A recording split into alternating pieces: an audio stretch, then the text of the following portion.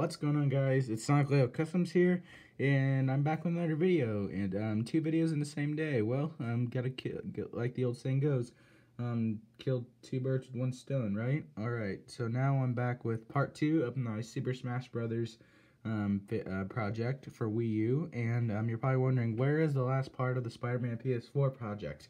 This is probably the last update before you see the figures. I just got 2 left to finish, and then they'll all be done. So yeah.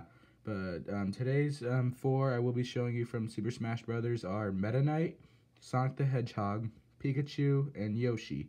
So I will start with the one that is just standing. Here is Sonic. So you're probably wondering, why didn't you customize a Sonic figure? Well, I really like this figure, and yeah, I mean, there's no real reason to customize him. So yeah. The only accessory I did give him is the Chaos Emerald he holds in his victory pose. So yeah, that's it for Sonic. And now the 3 who are customized. So we'll get the one you've seen before out of the way. Here's Pikachu. So Pikachu, if you guys remember, I made a video on this guy. So if you want a full detailed video on how I made him, go check that out. So I ended up using a baby figure as a base. So yeah, that's it for Pikachu. Next up here is Meta Knight. So Meta Knight, we'll start with his sword. The sword, it was actually this sword, but cut up and trimmed down. So yeah. But the cape, you can see, was sculpted, and then everything was fully sculpted. I did the same technique as I did with Kirby, and I have a little feature on him. So if you can see here, his cape can come off. So we'll look at the cape real quick. I painted it using this Apple Barrel Royal Violet, and then I outlined it in gold.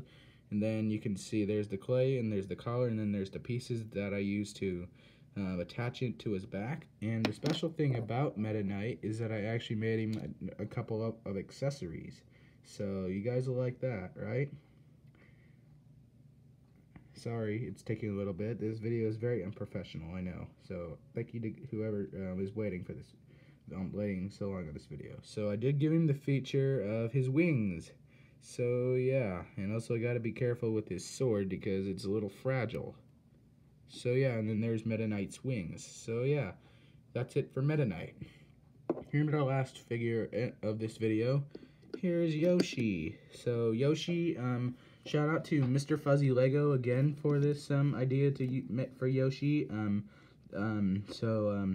It's a cheese slope. I used for the top of the head, and then this is a Lego head, and I sculpted the nose and the white underneath the nose, and on his back I sculpted on the three bits for his comb on his back. The tail with the little red on it was sculpted. And then the cheese slope idea wasn't originally Mr. Fuzzy Lego's. He said in his Super Smash Brothers Ultimate video, he got it from Deku Scrubster. So shout out to both the Mr. Fuzzy Lego and Deku Scrubster for the idea to use the cheese slope idea.